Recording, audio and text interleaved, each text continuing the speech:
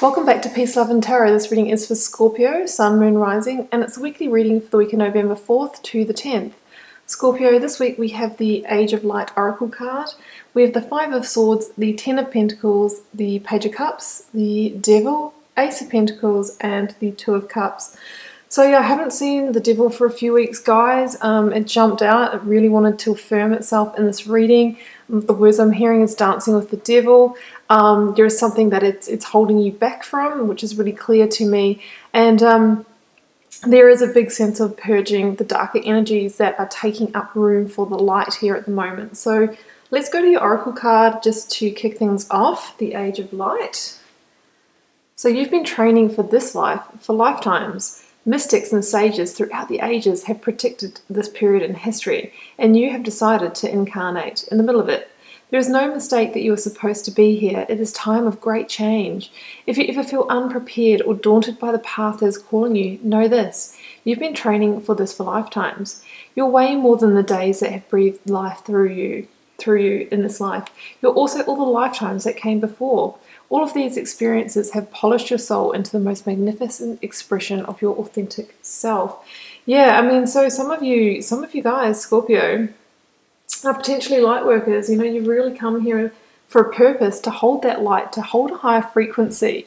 Now, there's also a really big period of ascension going on at the moment. This year we moved into the 5D consciousness. And the thing is that when we start moving into that, the darker energies often come up to be re-experienced so they can be purged from our life, because we can't be in both, 5D and 3D consciousness. And that's what I'm seeing for you here. I'm seeing a situation being brought up to the surface so that it can be released, because we can see that there is much bigger, better and brighter things on their way for you. So recent past here, we have the Five of Swords and we have the Devil energy. So yeah, I'm really strongly hearing those words, dancing with the devil. So for me, that means that, there has been a darker energy or a toxic situation that you have been within, but, you have been dancing the dance. You have been going along with it, because the devil energy also has that feeling of, codependency, of, putting up with it, going along with it. These people here, the lovers, are chained here, but these chains are loose enough for them to get, to get away, to get them over their head so they can leave. But there's this feeling of staying in that situation because there is some kind of, payoff that is worth the cost for you. Maybe short term you thought so, but the thing is that if we stay in something toxic long term, obviously it's going to start sucking the life out of us, just like a bat. Now, with that Five of Swords here, I feel like there's, there's obviously probably been a series of arguments, maybe cutting words. Maybe this person puts you down. Maybe this person uses their tongue like a sword and communicates in a way that makes you feel, weaker, almost like the victim, keeps you feeling small so that you stay in the situation. Maybe it's eroded your self-esteem over the course of time. Now I'm strongly feeling a partnership situation with this Two of Cups in the reading, guys. So for some of you this could be a romantic relationship. For others of you this could be in the workplace with a business partner, or a really close relationship with a boss or mentor that may have been manipulating you. Now the thing with this Five of Swords is that it is a card of victory, but it's a victory that comes at a cost. So somebody may have been trying to win you over all the time, or to use these tools of manipulation to win in the situation. But it's been an uneven battle. These people here, which could be you, or you could be, the other party, have put down their swords because they can't fight it anymore. And this could also be the indication that you've had enough, that you can't do this anymore, that you're not willing to engage in that kind of behavior, because you're ascending and you're reaching a new vibrational frequency, and this energy no longer is a match for you. So I really feel that you may be feeling defeated, but it's time to put down your swords and walk away from this situation. So yeah, I mean, I feel in this reading too that this devil energy has been holding you back from you know, other opportunities and offers that may be just behind a doorway for you. And it doesn't necessarily have to be a person that's holding you back. The devil energy can also stand for codependency or addictions. Is there something that you're addicted to, or repetitive behavior that's holding you back? Some people, it can be spending too much money or being bad with their finances. It can be, you know, substance abuse and that kind of thing as well. Something that's holding us in a position of being stuck. So, yeah, focus energies this week. We have the Two of Cups, which came out with the Eight of Swords, and we've got that with the Page of Cups. So, yeah, I mean, for me, this talks about that devil energy that has made you feel bound, has made you feel stuck, and this is what needs to be released this week.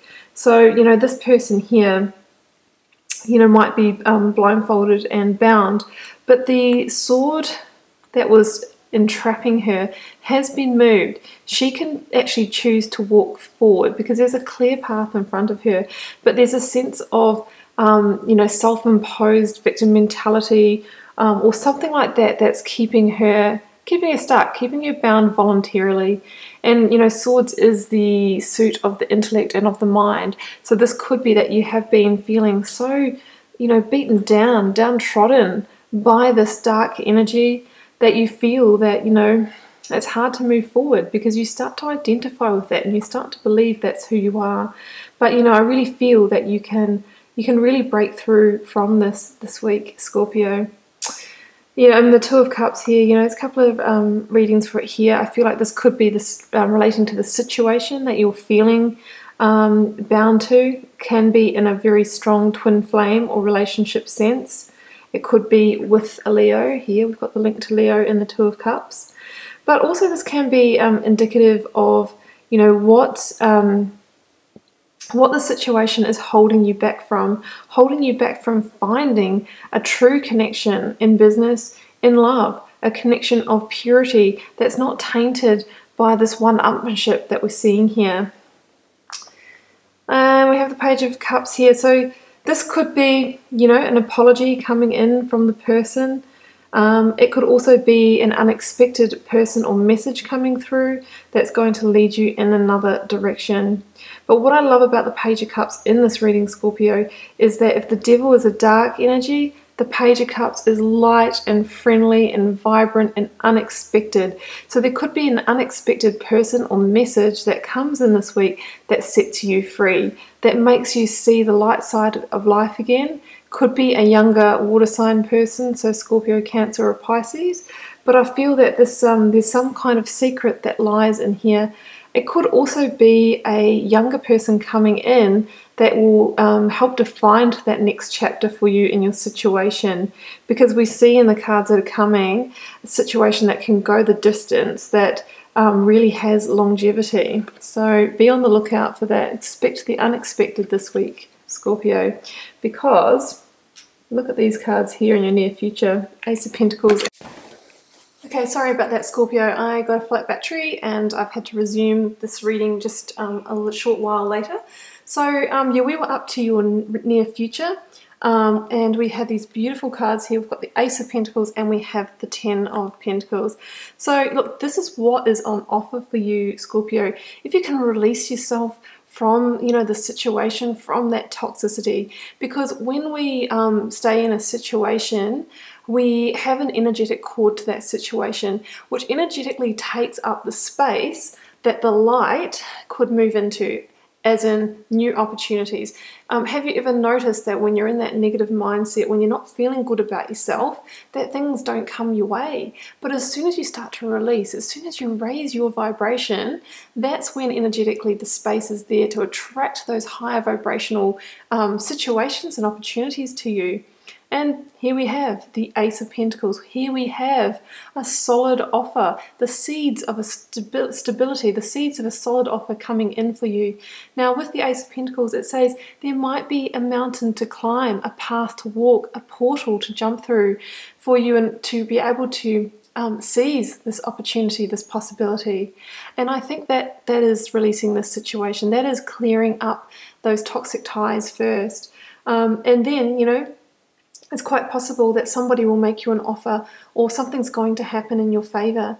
Now, with the Ace of Pentacles being number 1 in the tarot deck, it is the seeds of that opportunity. So it's not like a fully presented opportunity coming in for you on a silver platter. It's somebody saying to you, hey, maybe let's go out on a date. And it seems to be all lined up and it has the potential to grow into something. It can be someone who comes to you with a business idea, a project idea, says that so-and-so company are looking for a new employee and it happens to be, what you were looking for. And then you take the inspired action to move that along, to grow it, to water that seed, to nurture it, to expand the opportunity.